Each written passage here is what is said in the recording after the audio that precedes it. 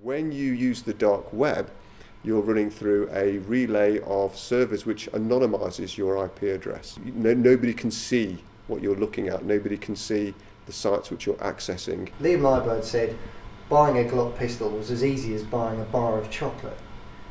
Does that surprise you? Well, if you're computer savvy, well, no, is the short answer.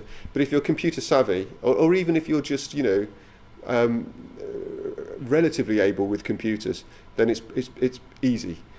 For somebody with good knowledge of computers, which I'm led to believe he has, then it really would be as simple as buying a piece of chocolate, a bar of chocolate, yes.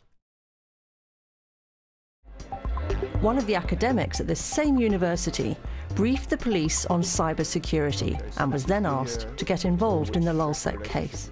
Yeah, this is a more visual interpretation of the data, which allows us to know where the attacks are coming from. This is basically the hackers have managed to breach the system using a buffer overflow attack.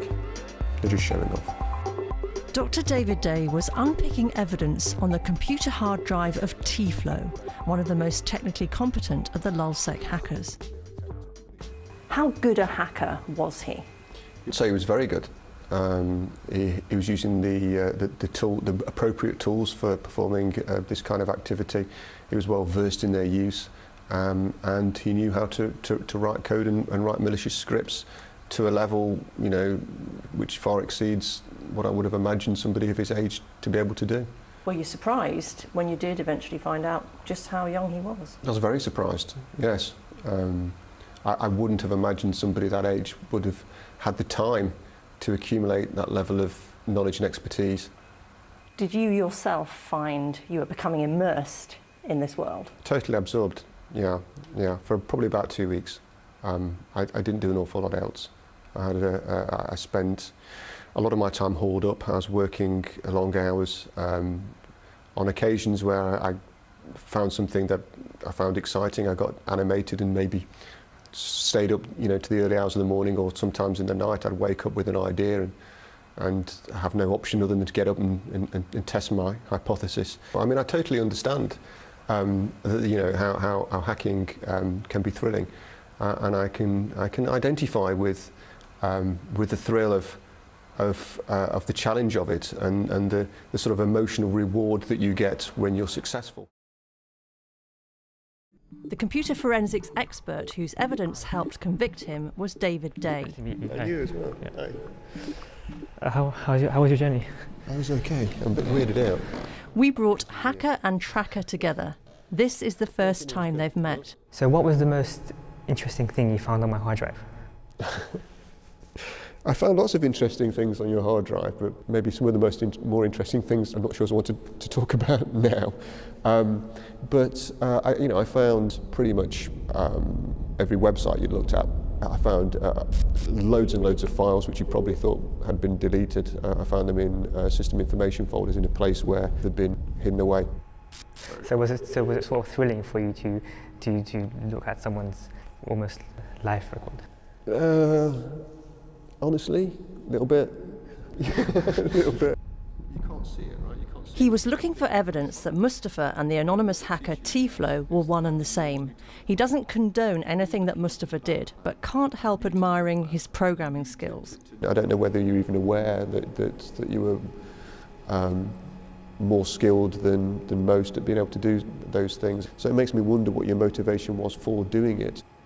Well, I suppose being a teenager at the time, one of the biggest motivations was the ability to use basic technology to embarrass major corporations and people in authority. That was sort of a thrill as a teenager. In simple terms, it was just for fun, for kicks, right? Yeah, pretty much. Sort of like solving a puzzle or problem solving. When you complete the problem at the end, you do get quite a sense of achievement. Do you know, that's exactly the same feeling that you get when you're doing forensic work as well. It's working closely with computer security experts like Dr. David Day. Certainly now there's an identification of the need to encourage youngsters to take a different path because it improves the security of the internet and stops those lives and those talents being wasted.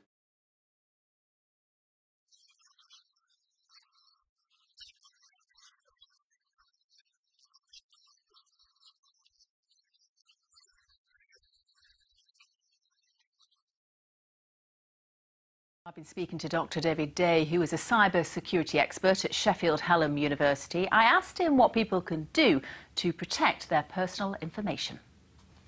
Well, the first piece of advice I'd give would be to change their password immediately.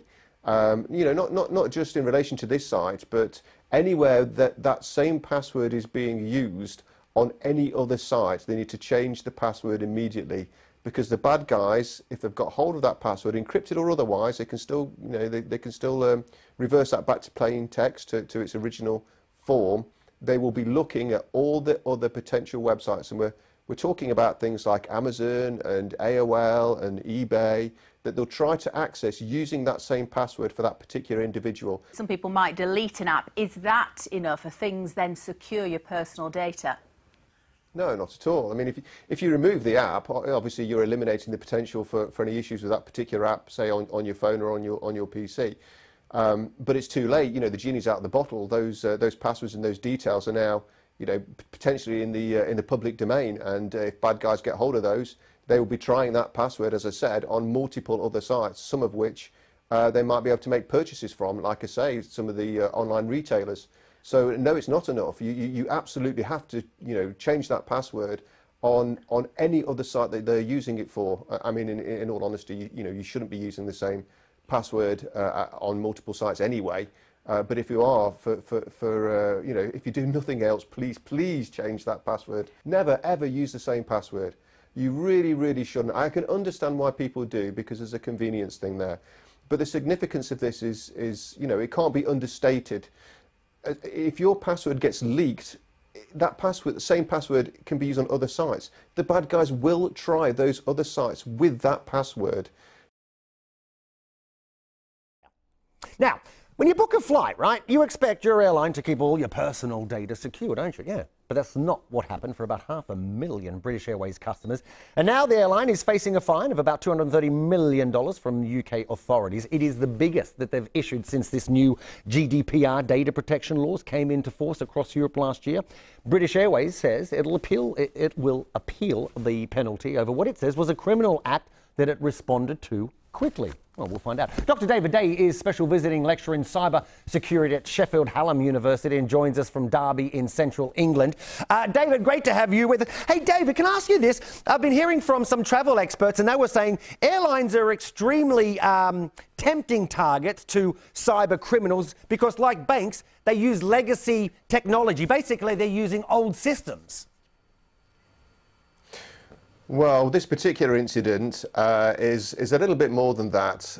What's happened there's been a misuse of the software that their website is using. It's a third-party application, a third-party plugin, if you like, that their website uses, and it's that was being compromised. So BA could, you know, potentially argue that it isn't their fault. It wasn't their software that was compromised. However, that piece of software they've agreed to be used in a very dangerous place on that website, at the place where credit card details are being collected. It's insane. A number of us for some time now have been saying how foolish it is to put that kind of technology in a position where that's where people are entering their payment card details. And what's happened is there's a vulnerability has been found.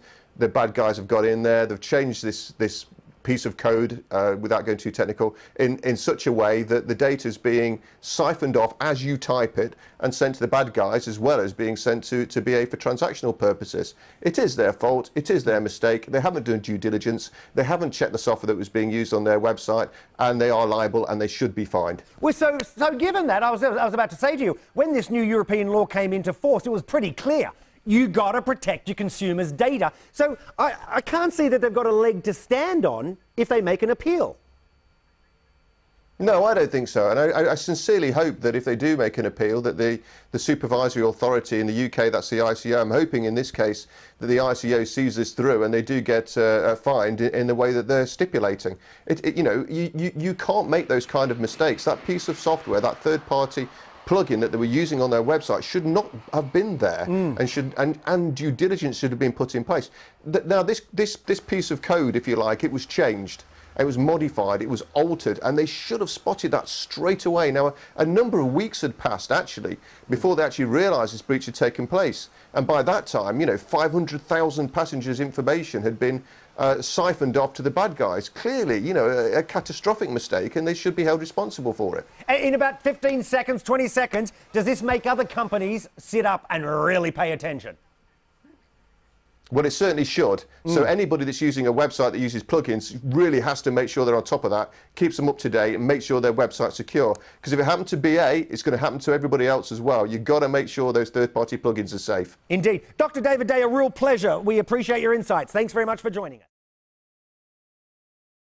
This security expert is asking whether there was an internet hack or a leak of customer details. The scale seems unprecedented. Within this country, it's groundbreaking. I've not heard of another instance of a bank being attacked with so many records being obtained at the same time and so many breaches happening simultaneously. So 40,000 records, 20,000 with money that had been moved out is huge. We're talking about a very, very large number of records, and it's my view that it was intentional to try and maximise the breach to do this in one go.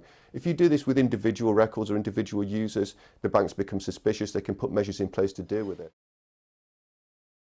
Do the app users stand to lose? Well, a lot, if the hackers can use their passwords. If those encrypted passwords can be cracked, and in many instances they can, then the bad guys can go onto other sites that those users could use and harvest further information from those users, which they could use for identity theft or to try and convince the banks that they want to change details about them. So there's a whole manner of really quite nasty things which bad guys can do if they've got hold of passwords which are being used on more important sites.